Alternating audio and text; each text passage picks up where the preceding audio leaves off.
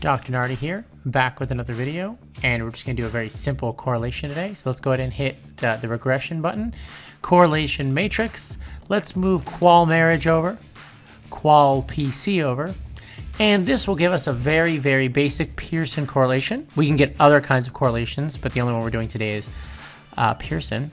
And we can go ahead and take a look, and we want to look for a significant if there's a significant correlation between qual marriage and qual PC, and we take a look right here at our p-value, and we want to know, is this larger than 0.05? It is not. So what this tells us is there's no significant correlation between qual marriage and qual PC. And if you want to know what the Pearson are here, it's right here, 0.081, which is actually very small. But with that said, if you have any questions, send me an email, and I'll see you all in the next video. Take care.